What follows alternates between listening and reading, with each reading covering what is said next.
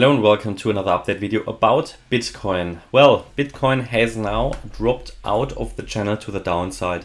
That is a warning sign, absolutely a warning sign for the bullish scenario, and it has reached the area below 21.6k. So we've dropped below the 50% fib retracement as well. Something where I told you that is probably going to happen anyway, based on the ideal target for wave Y. So in the end, at the moment, it's not doing anything different to what I told you.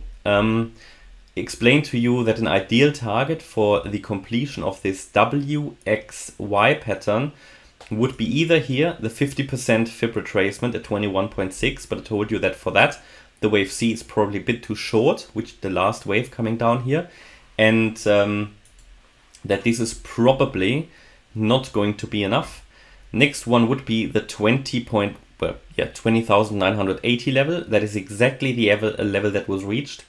And below that, another ideal target would be the $20,700 level. That has not been reached yet. That was the equality target of wave W,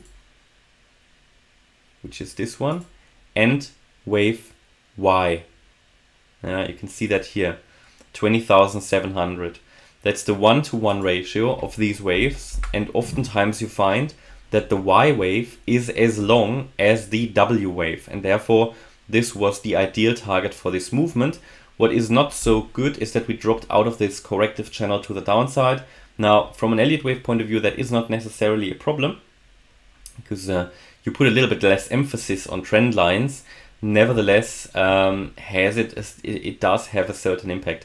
But it could really be that here at 20,700 we are reversing to the upside. So at the moment we do not see any evidence that this wave C here is complete, and also not, obviously the wave C is part of the wave Y.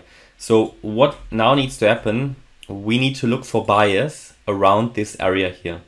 This is certainly a good chance here to complete this corrective wave pattern A, B, C. Oh, here, W, X, Y. Yeah, so it was probably the correct wave pattern that I showed you here when we first put it on the chart. And so far it's been working out. The wave B was weak, but nothing that would be surprising. Yeah. So talked here yesterday already about wave B could be complete here, but I wouldn't think it is yet. We then had another move up, nice 3-wave move. It didn't unfortunately touch the resistance area here. And then we came down. But the question is now, where is this finished? At the moment, I can't see any evidence that this is finished. The first good indication that this wave C is finished would be, in my opinion, a move back above 21.6k.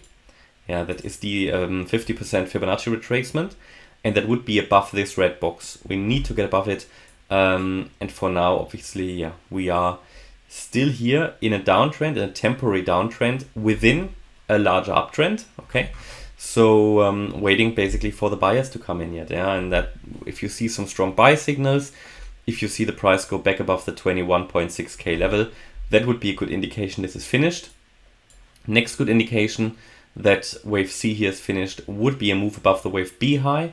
That is basically at 22,250. From then I would primarily still expect a wave 3 target to be reached up here. First maybe around the 26,000 area, and then 29 to 30,000. So this is where we currently are. Should at least be clear. And however, I told you that this is currently obviously the bullish scenario. I showed you the bearish one yesterday. In the bullish scenario, and the bearish one, doesn't matter, but any move, if Bitcoin moves below 19,500, the bearish scenario will get much more into the focus. Even now that we dropped below 21.6k, the bearish scenario is getting a little bit more into the focus. But below 19,500, we have to be much more on the lookout for another price drop below 17,500. That is just a very technical level. We don't want to just make pure assumptions. We always want to wait for price confirmation, and that for me would be a price level that if we get below that substantially, that means like we retest it from below, you know, and we can't get above it easily anymore, then I think we're gonna see another price drop below 17,500. Explained it yesterday to you, and it explained that we could in that case even go down in an extreme case into the area around 11k. Now that would be an extreme case, that would be the 88.7% fib level for Bitcoin. However, if we go below that level first, I would first primarily expect the 78.6% fib level at 16.9k, and then around 14 to 15,000.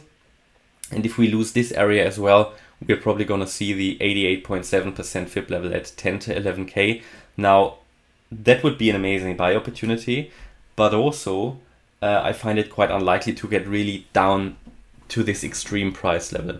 So at the moment, I still expect the overall correction is finished, but this is not high confidence. As I said before, it's like 60% probability, and that is purely based on technical levels. So as long as we stay above 19,500, we can remain focused on higher prices, and until then, we can also allow this wave 2 to finish to go lower. Yeah.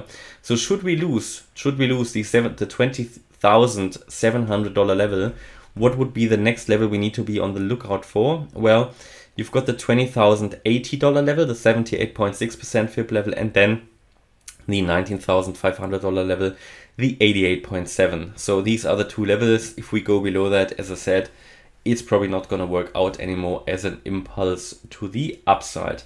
Okay, and that is currently here my view about Bitcoin. So hopefully you liked the update. If you did, please hit the like button, leave a comment and subscribe. And if you really like the content, please check out the channel membership. Thanks a lot for watching. Bye-bye.